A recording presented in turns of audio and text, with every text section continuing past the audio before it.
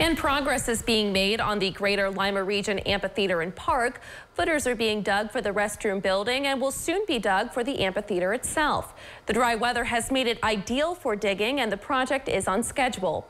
If the workforce stays available and the weather cooperates, phase 1 of the construction project should be complete by the fall.